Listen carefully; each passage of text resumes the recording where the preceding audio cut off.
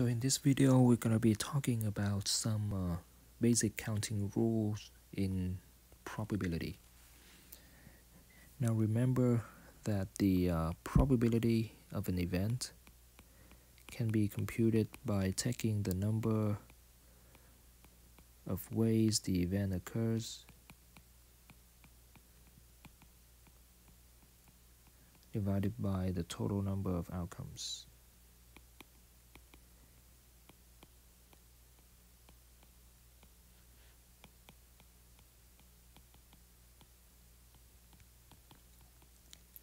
Now this formula tells us that we need to be able to count to do probability.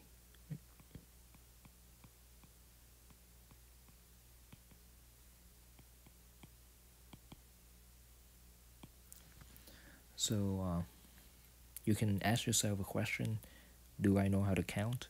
If the answer to that question is yes, you can move on to the next topic. Okay? No, I'm just kidding. It's not as easy as it sounds. Right? Now, in theory, we should be able to list all the outcomes of an experiment. Should be able to list all outcomes of an experiment and compute probability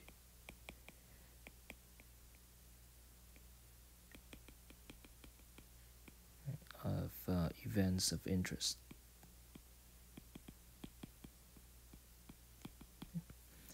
Let's do an example. Suppose we have an experiment where we flip a coin 3 times.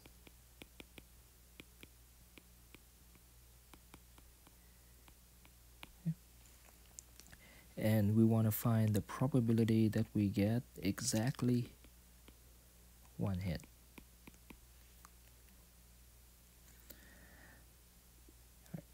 Now, this formula from up here, right, tells us that the probability of getting exactly 1 hit is equal to the number of ways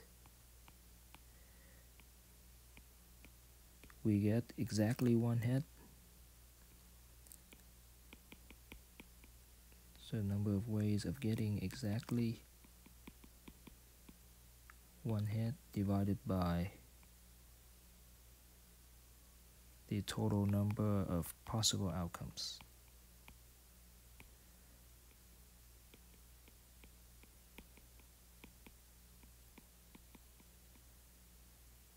Okay, is the total number of possible outcomes when we flip the coin 3 times. Right? So this is a fairly simple problem where we are able to list the outcomes. So let's go ahead and do that.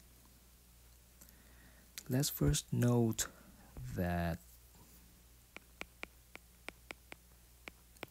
an outcome of this experiment has the form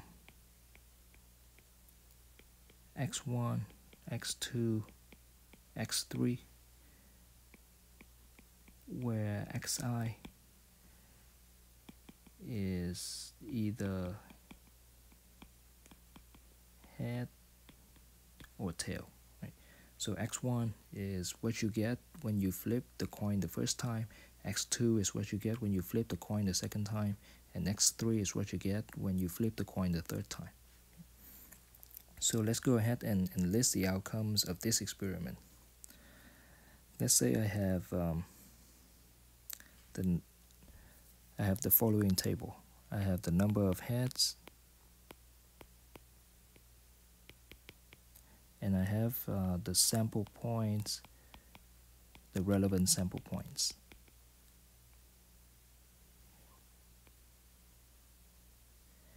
So we're flipping the coin 3 times. Right? The number of heads from this experiment can range from 0 to 3.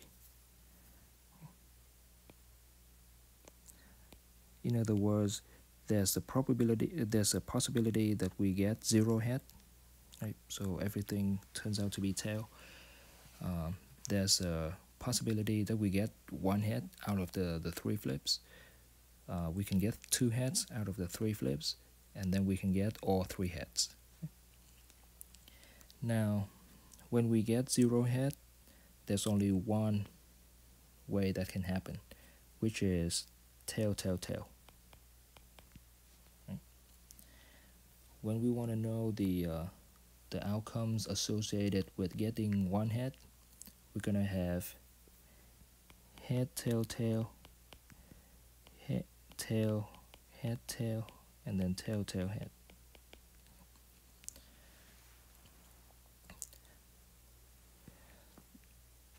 When it comes to getting 2 heads, we can have tail, head, head, head, tail, head, and then head, head, tail. Okay? And then when it comes to 3 heads, there's only one way that can happen, which is head, head, head. And so according to this table, we have a total of 8 possible outcomes.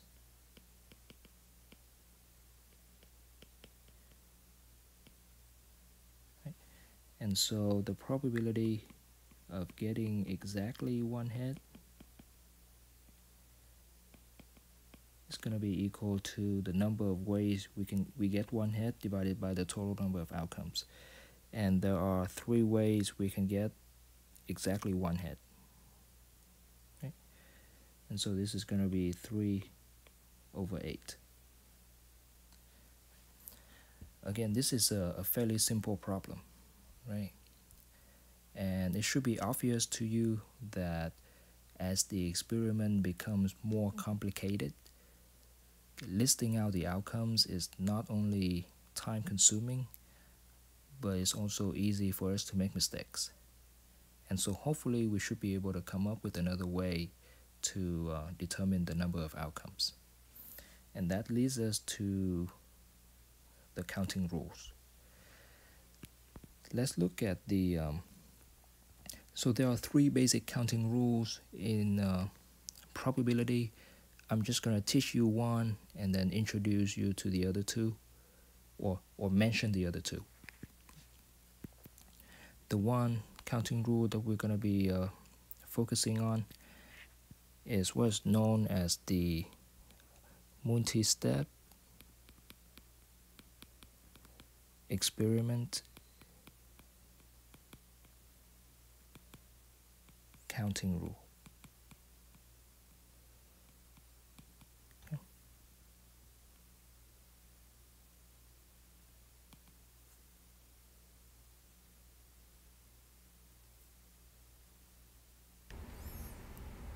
So this counting rule says that the number of outcomes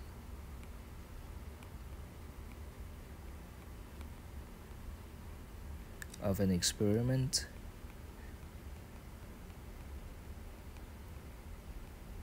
involving k steps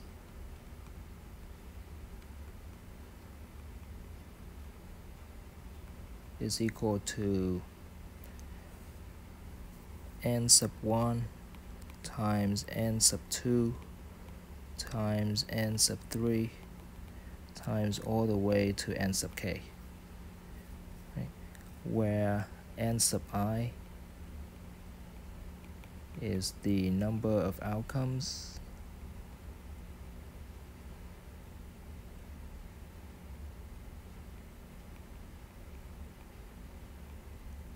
of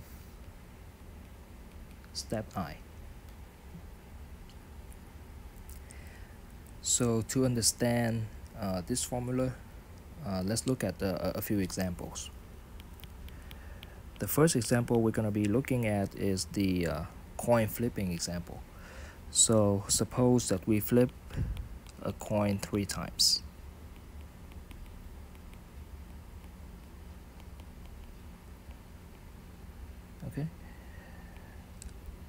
we want to know what the possible number of outcomes is. So what's the total number of possible outcomes? Okay. Now let's think of this problem as a three-step experiment. So think of this as a three-step experiment. Okay. In the first step, you flip the coin the first time. Right, so you flip coin. In the second step, you flip the coin again. So flip coin. And then in the last step, you flip the coin. Now when you flip a coin in the first step, there are two possible outcomes, right? You either get head or tail. In the second step, you flip the same coin, so you still have two outcomes, and then you have two outcomes for the last step as well. And so the multi-step experiment counting rule tells us that the total number of outcomes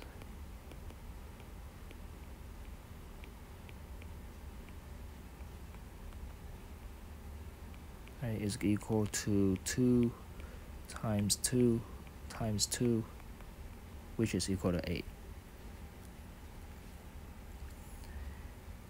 Let's go back to the example we did prior to talking about this, right?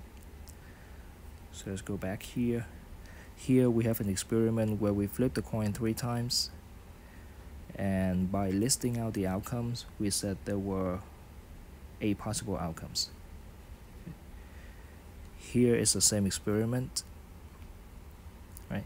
And then using the formula, we get the total number of outcomes of 8. So the formula works. Let's try another example. Suppose you're at an ice cream store, and they have 2 types of cones.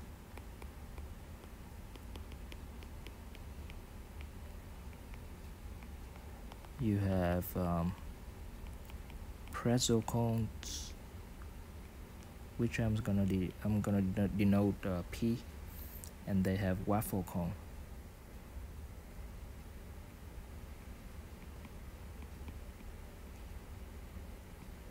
Okay, or W. And then when it comes to ice cream, they have 3 flavors. Right, so 3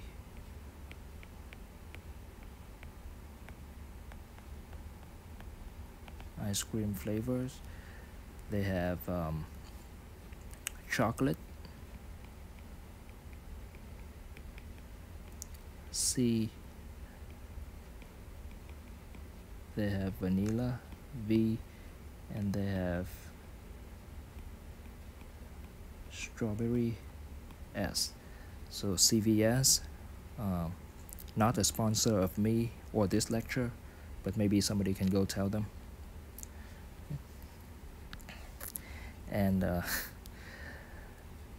in order to pick an ice cream, so an ice cream consists of a cone and a flavor, right? So you need to pick a cone and a flavor. Okay. What is the total number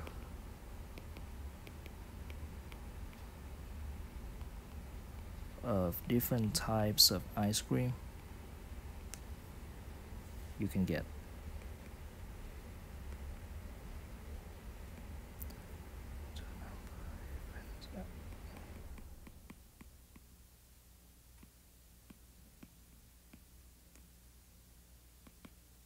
Okay. So how do we do this problem? Let's think of this as a two-step experiment.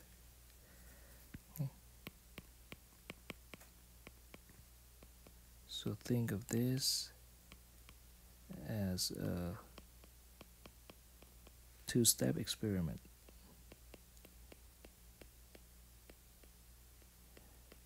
Right, in step 1, you pick a type of cone.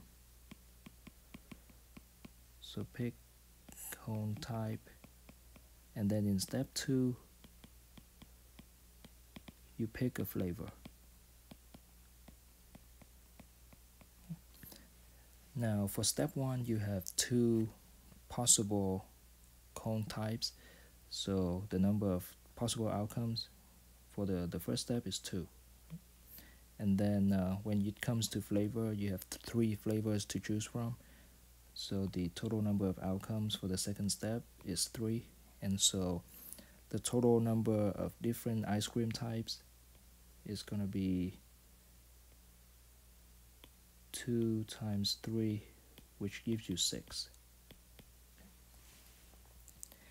Again, this is a fairly simple problem, so we can confirm whether the formula actually works. Suppose you go into the ice cream store and you pick pretzel cones. You can pair it with chocolate, you can pair it with vanilla, or you can pair it with strawberry. So that gives you 3 types of ice cream. Suppose you pick waffle cone instead. Okay. Again, you can pair it with chocolate, you can pair it with vanilla, and you can pair it with strawberry. That gives you another 3 types of ice cream. And so the total number of different ice cream types is going to be 3 plus 3, which is 6. Okay. So you get the same answer using the formula and listing the outcomes. So in this video, we talked about why we need to know how to count in order to do probability. And I introduced you to the first counting rule, which is known as the multi-step experiment counting rule. We looked at a couple of examples, and we showed that by listing the outcomes that the formula actually works. Now, one extra thing that I want to note, which is not super important, but still, if you read the book, the textbook, and if you read other books, they may have different names for the for this counting rule, but the idea is the same, right? I just chose this this name because I saw it in a book that I liked, but there are different names for the same rule.